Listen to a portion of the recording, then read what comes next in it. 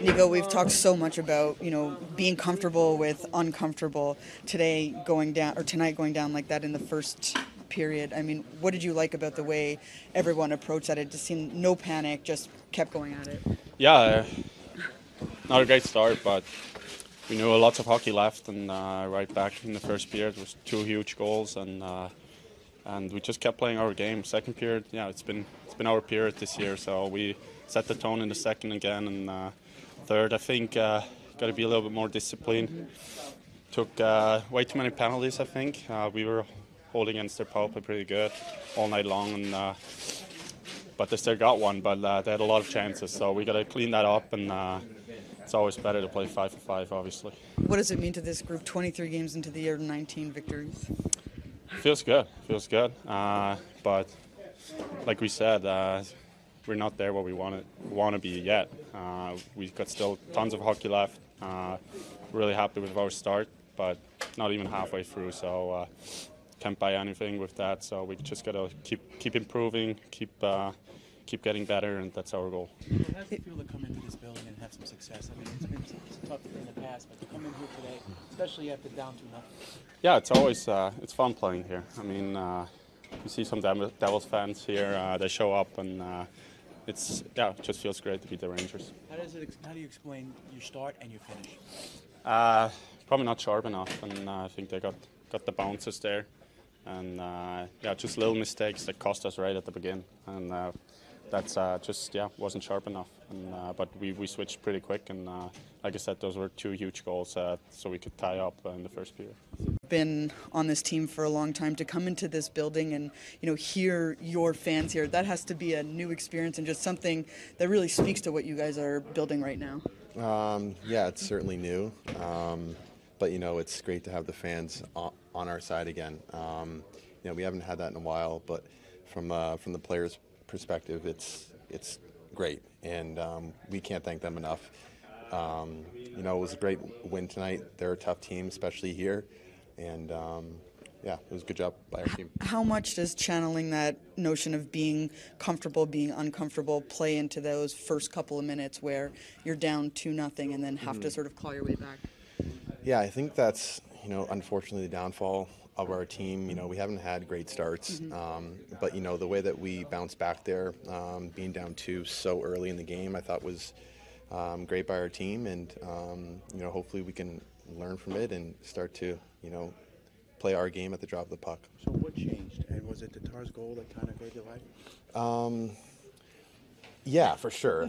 Don't get me wrong, that goal for sure sparked us. But, I think, we were calm and cool on the bench. It wasn't an ideal start, but we knew that we had a lot of game left. So, the guys played well and came back, and it was a great win by us. Can you talk about your PK 1 for 5 they were on the power play, and also your goaltending tonight?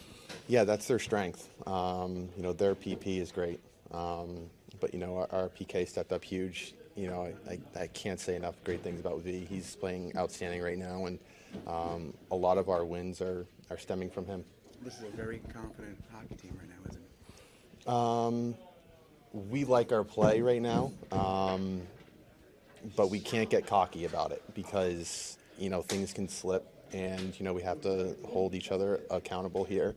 And, it's on to Nashville. And finally, you know what it's like coming into this building in the past. You haven't had a lot of success. I mean, is this kind of like a statement for you guys to come in here and win in this building? Yeah, the history of, these two teams go way back. And, it's nice to get that spark back in the rivalry. So tonight was a great job by our guys. The fans are great, and it was a fun game to play in.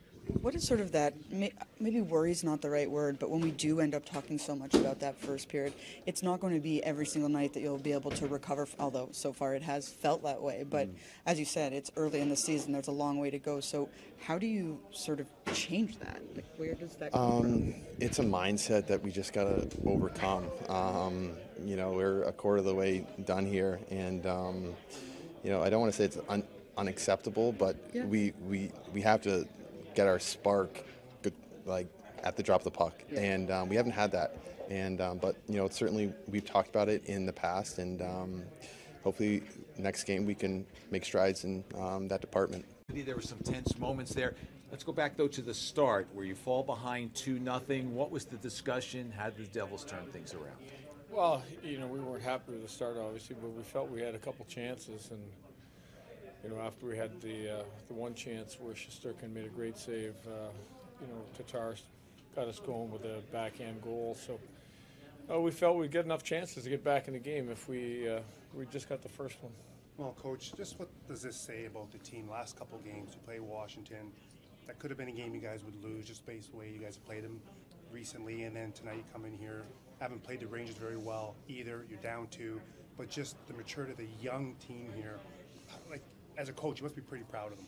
Yeah, really proud of the fact that you can get down a couple and come back. And we knew they were desperate. Their last game didn't go the way they wanted, and we really felt we were going to see their best. And I think we did.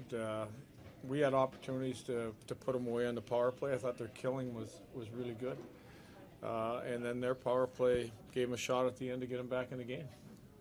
We'll open it up. The rest of the assembled media has been gracious enough to allow us to start the post-game news conference, so we'll open up for other questions. Lindy, how important is the maturity when you're dealing with a situation like that at the beginning of the game? Talking to Miles, he said, no one had panic, everyone was calm, and it was just next shift over.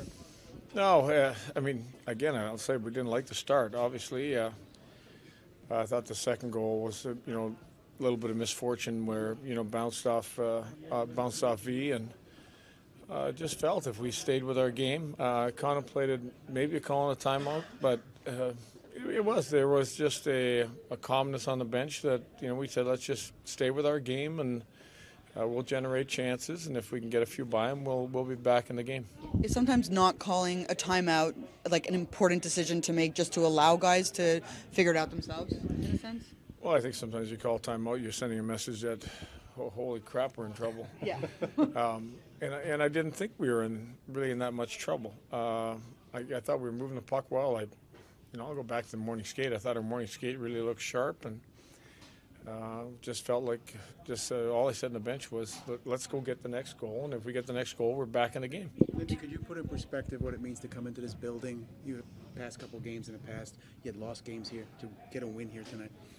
Well, it's a hard building to win in. A lot of energy in this building, and it's a tough team to play against, and to get the win here. We know that more division games are coming up, more against teams in our conference, and it's just going to continue to get tougher.